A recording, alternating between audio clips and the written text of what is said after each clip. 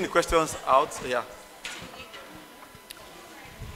Are those questions? No, no. So I've written it. Yes. So help me collect it. Those who want to speak can speak.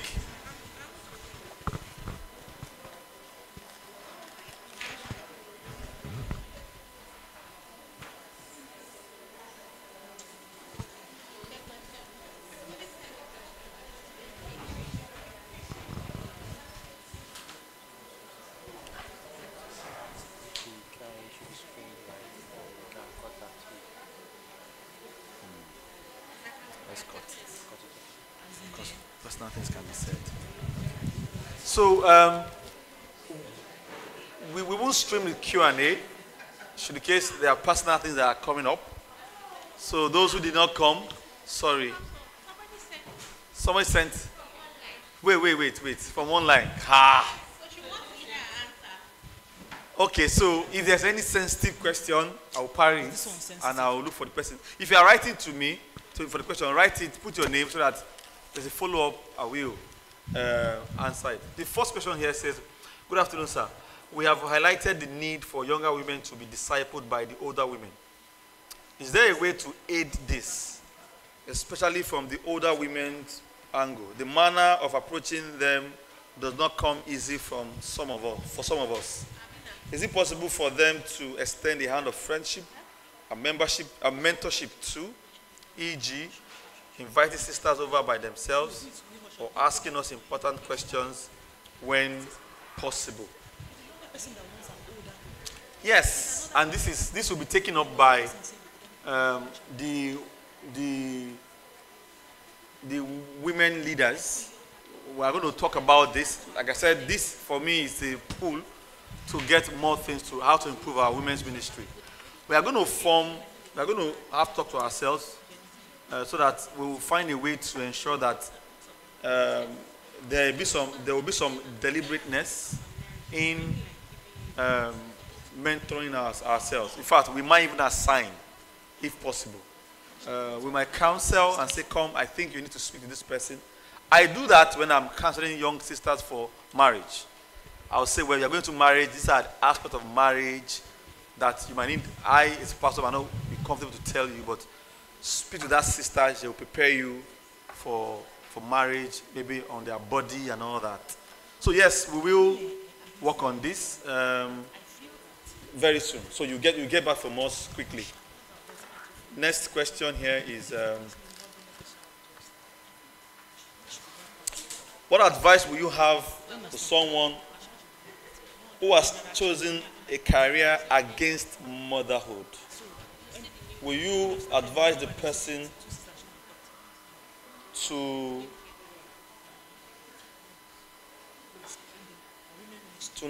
pursue motherhood, seeing that a lot of parental support has been placed in that person? Would you be Christian for such a person to break the heart of their parent? Oh, will you advise the person to quit to pursue motherhood, seeing that a lot of parental support has been placed in that person? Okay, I think what the person is saying is that your parents have invested in you, and then you want to pursue motherhood ahead of career. Will you be Christian for such a person to break the heart of their parent, not only physically but spiritually? Is it really possible to be a doctor as early years of working and also be a godly mother later? I know you guys in medical students, maybe it's from you. Yes, so remember, that's why we need mentorship. We are not going to go on the same journey. First is, no, I'm not going to tell anybody to quit our job or not. Don't worry, I'll leave you. But I'll tell you the high calling before you. You must go on a journey. If I force you to pick a job, when you hit the wall, you say, I did it. If I force you to quit your job, when the Brooklyn comes, you are broke, you say it's me. That's what we have done today, is to say, look at the high calling. You now ask yourself, Lord, there's nothing wrong with having a desire. That's why Titus 2 says, you will be helped to manage your desires. So look at Dr. Nene, or you can say, okay, I can walk up to this point and stop.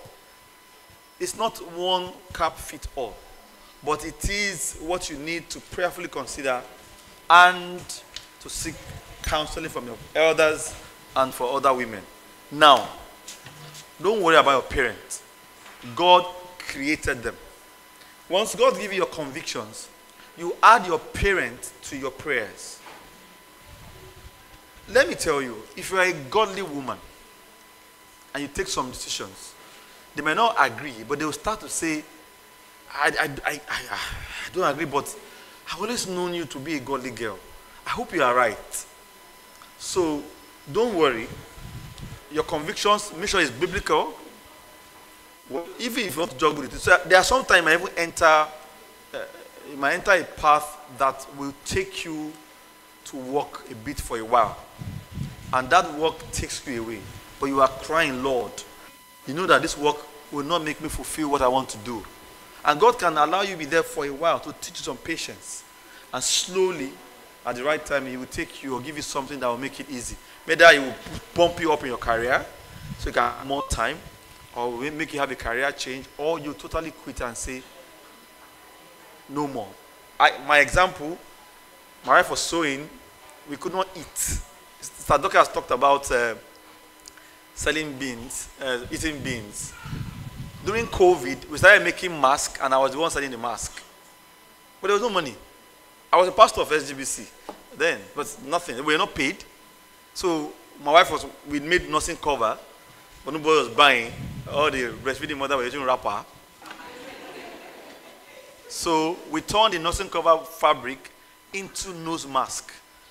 And I will put nose masks inside COVID, because I was going out to preach, so I was no more afraid of COVID. So I was driving everywhere. We made almost 100K the first 1 week of COVID. She was sewing all day. I was one going out to sell. COVID 2020, to eat, because there was lockdown. And then when God started blessing and church started paying me, she was bold enough. She left the work at first.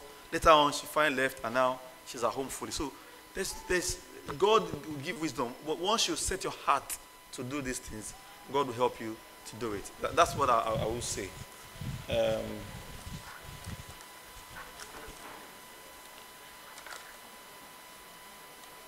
In discipline of children, how can one know how much punishment or chastisement is enough for a misbehavior? Shamakba. Don't kill them. Also, when the Bible talked about not sparing the rod in Proverbs 13:24, it didn't mean beating the children. First of all, it is literally don't spare the rod. One. Secondly, it's broader than that. It also includes discipline. But don't spare the rod is don't spare the rod. It's the ancient and still valid way from small. But of course, we know how to apply it appropriately. So it has changed in our world, well, but don't spare the rod. In fact, punishment the rod is used as punishment also when the government, I think in 1 Peter 3, when the government disciplines us for breaking the law. When you break the law, what kind of rod does the government place on you? Penalty, financial penalty, jail. So, whatever it is, it's painful. It touches your skin. If you are thrown to prison and you are flogged, which one do you want? So, don't spare the rod is don't spare the rod. But of course, we are not saying that you should destroy your children. No. That's why if you don't have a handle on your anger management, I know mothers that can throw a mortar and pistol on their children. No. And this is where you have to be sure that as you are growing, you can correct properly. Correct biblically. God is patient towards us. He doesn't discipline us and give us what we deserve as his children also. But yeah, this food is not take away. Emma John. Okay. Any other question? Yes. Okay, so this question is from somebody online. So I'm just going to read it out. How do you prepare yourself as a sister to someone who has special needs children? How do you also approach someone to tell them that their child may have some special needs issue, especially if you have taken time to observe and are able, and you are pretty sure what and how do you say it if the person is not very, very close, like a blossom friend? So there are two questions. Yes, let me start from the second one. When it comes to that kind of thing, you have to be very sensitive. You have to be sensitive and yet bold. When you know that you might notice that the sister is just living in self-denial. And when that is the case, you have to find a way to prepare the person's mind. You might even a bit say, perhaps it might be, we are not sure. Go for an evaluation. There's a way people can be, you can give somebody a news in a very gentle way. If you think that you can't, you can speak to the elders. You can speak to, an elder should have access to every person in the church. You can speak to other older women in the church. There are older women in church, a bit much more matured women that can help the sister, because you probably might be noticing that because the person is not agreeing that the baby is special need, the person is not able to start to do the right things for the baby. Now, I also have to bring this up. If you have a special need child and start to bring that up, and the people around you are not attending to the child the way you think they should, it could be two things.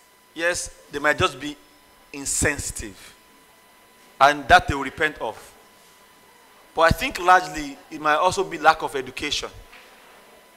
And so now that we are even comfortable enough to talk about it, we need to talk about it even more in our midst, so that when somebody comes to the church newly with a special need child, the person knows that these people understand what it is. Many of us, because we came from some Pentecostal background, we think it's a taboo. Special needs are, you did something wrong. No. And most of these children that they say special needs, even with statistics now, those children, I don't see them as special needs anymore. They're in the class, they've grown, they're talking to you. Yes, I'm a special needs person, I'm here. Yes, I have attention deficiency.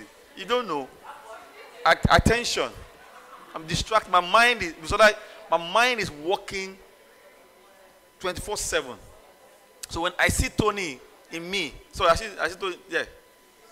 I see me in Tony another. Yeah. So that's okay. But I was not treated as a special need. I was beaten black and blue to sit down and read. And that's why, as I am here, if you like, be playing a band here, I can read. I can switch off from all of you, and I'll be looking at this thing. That's me. So that's why I can play. So I turn my special need to proper need. So we should talk about it. How do you take your special need?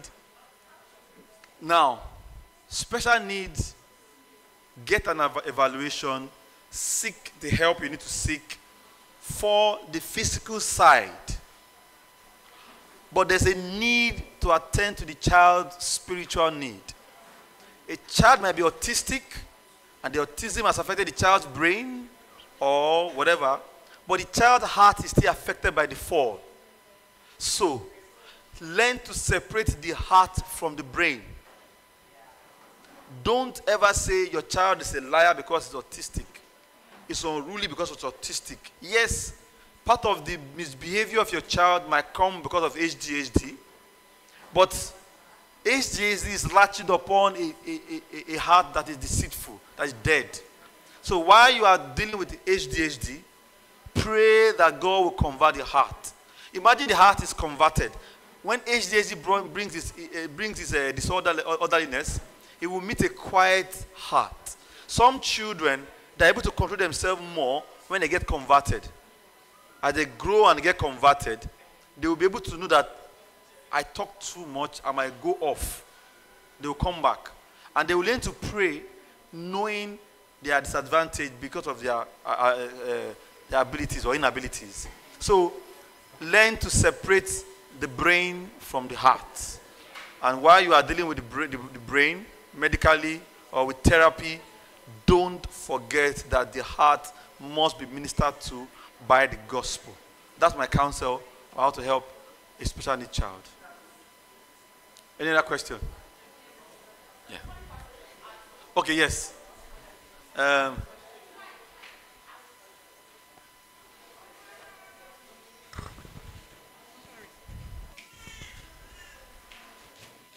Okay. How do you prepare yourself as a sister to help someone who has special needs children? Okay, yeah. Yes, that's answer. Thank you. Why we call it special? It's because they require extra attention. Okay? Just like Pastor said, yes, education, but I would call it intentionality. Okay? You're just being intentional. You're a sister, you're a mother, you see 2 to 3 children, you should be able to tell which one maybe is not meeting up with his or her peer if you pay close attention. And when you realize that, you just know that, okay, this particular person needs additional attention.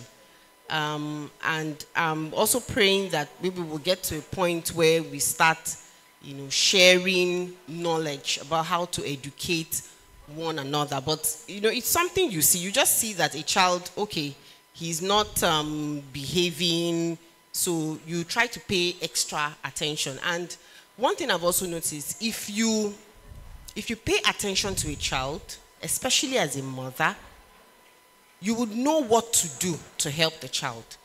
And the good thing about it is other sisters are also watching you. I'll give you a simple example.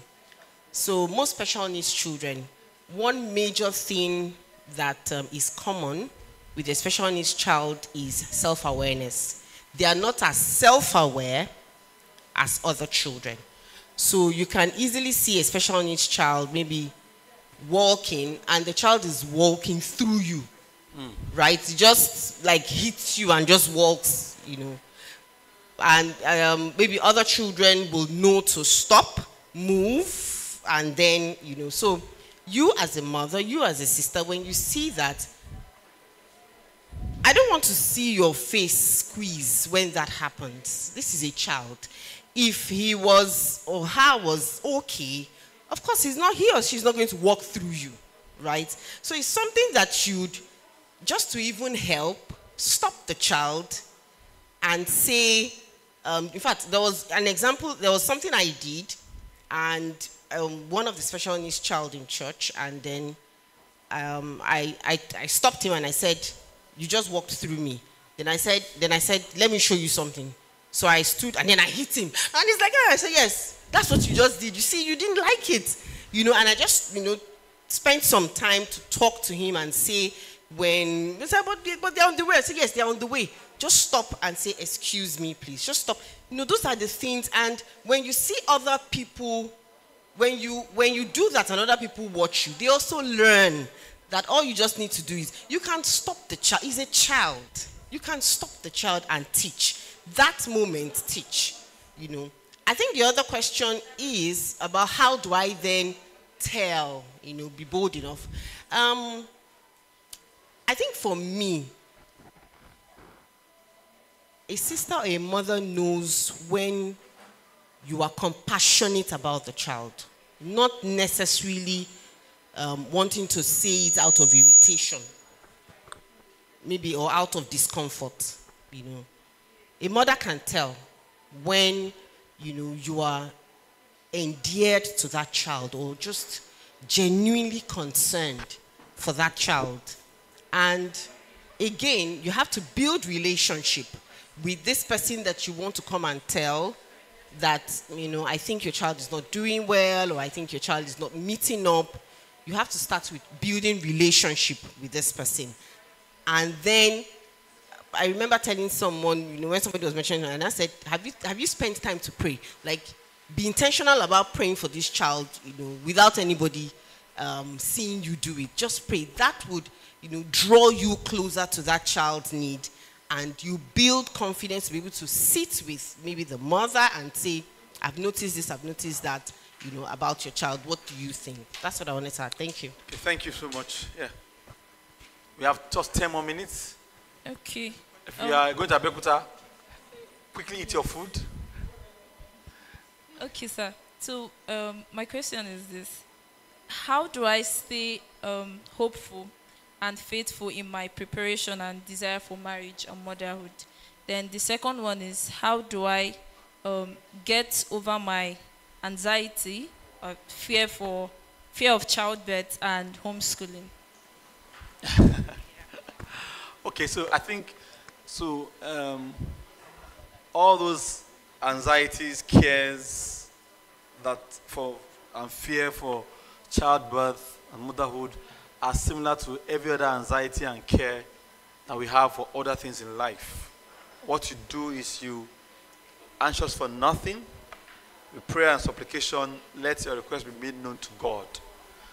Take it. As a woman, you are praying for some things that are general and some that are specific to you as a woman. Lord, I'm genuinely afraid of this. I mean, I was told that my little boy, 7-year-old, we are trying to teach him how to swim. So the teacher threw him in a 12-feet pool. Just threw him there, said, you have to conquer the fear of water. And he went, boo! The guy was under, took him out. So he shook off and was doing as if he was ready. But then my wife told me that as I was taking them there yesterday, before yesterday rather, they were praying, and when it was his turn to pray, his prayer was, Lord, we are going to the swimming pool today, help not to drown. Jesse. So now, I didn't know, so I took him to the swimming pool, and his brother, of course, that one has entered 12 feet, and then the teacher held him. He kept his straight face. His brother was busy swimming and said, Daddy, Daddy, Daddy. He kept his straight face and swam first 1, 2, 3, 4. The one that was overconfident started drowning. He kept a straight face. So when we came out, I said, Jesse, you did it too. I said, but I was afraid. But when I go one out to my wife, my wife said, he prayed about it yesterday. I said, wow. So he had fears. He prayed. He faced the fears. He went through it. You see him, you would think he had no fears. But he told me that he was afraid. But he still went back and forth. And even the one that was overconfident was the one that was now drowning that they had to bring up. So we bring our fears to the Lord. And even when we go through those things, he will never leave us nor forsake us. Now, the first question. I think since God has linked our spiritual growth to our success in motherhood, from 2 Timothy 2, verse 14, he says he will deliver you in motherhood. I think if you just focus on growing spiritually, growing in the Lord, learning from other women, you will be prepared and be faithful when it's your turn. You will just be sure that you face challenges. There's nobody that will skip the challenge. It came from the fall. Everybody will go through that challenge, but you will be able to overcome without having a major scar in life. That's what I think you should do. Okay, so thank you.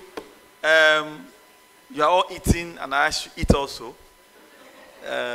But again, please let your husbands watch this. I'm sure they will be able to understand where we are going. We hope to do this again. There are still other areas about motherhood that we talk about. The dignity of motherhood. Mothers as shapers of destiny. Mommy mentioned one. Mothers as partners with God. I listened to that from Elizabeth Elliot. It was beautiful. How mothers partner with God in this when it comes to saving a child. So we will talk about all these things, and then hopefully we'll find time to do it.